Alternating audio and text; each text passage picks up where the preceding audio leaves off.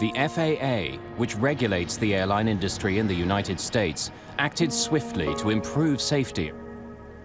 A new kind of transponder was required for smaller planes, the kind that might have helped air traffic controllers recognize that the private aircraft posed a danger.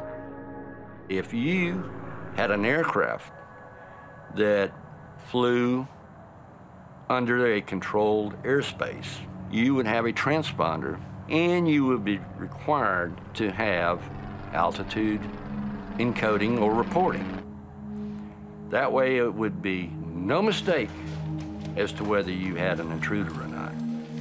A new system called Mode C Intruder was also developed to warn air traffic controllers.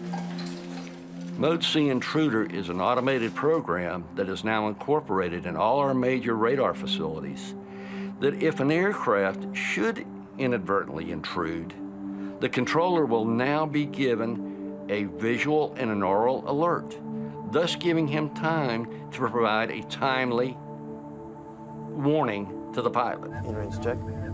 Seatbelts, engine ignition. Even for the most diligent pilot, the old strategy of see and avoid had serious limitations. Those limitations would be addressed with the most important innovation of all. The major technological innovation that came out of the Cerritos Midair was the congressional mandate that all air carrier aircraft operating within the United States would be outfitted with TCAS, Traffic Collision and Avoidance System.